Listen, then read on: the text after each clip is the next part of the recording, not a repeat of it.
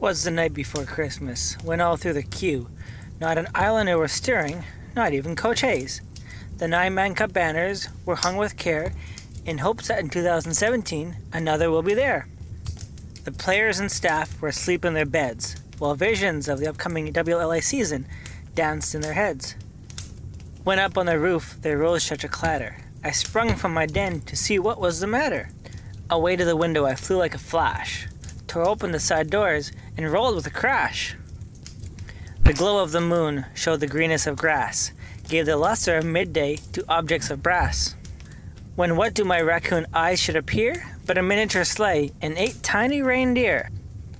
With a young driver so lively and rich, I knew in a moment it must be the new commish. More rapid than orcas his courses they came, and he whistled and shouted and called them by name. Now Dutchy, now Smallsy, now Kinger and Bertsy, on Shatler and McCullough, on Harnick, Gregg and Johnsy. To the top of the porch, to the top of the wall, now dash away all! So up to the arena top the coursers they flew, with a sleigh full of Under Armour, and the big guy too. And then in a twinkling I heard on the roof the shouting and saving of each shot and hoof. As it drew in my head and was turning around, down the emergency stairs he did in a bound. He was dressed all in green from his head to his foot, and his clothes were all tarnished with ashes and soot.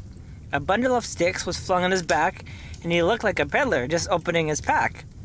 His eyes how they twinkled, his dimples how merry, his cheeks were like roses, his nose like a cherry. His droll little mouth was drawn up like a bow, and the beard of his chin as white as our jersey. A wink of his eye and a twist of his head soon gave me to know I had nothing to dread.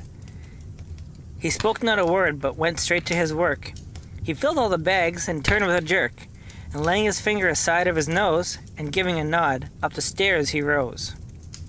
He sprung to his sleigh and gave his head a small wagger, and away they all flew, like the shot of Matt Yeager. But I heard him exclaim, ere he drove out of sight, "Happy Christmas, Shamrocks Nation! We'll see you Friday nights!"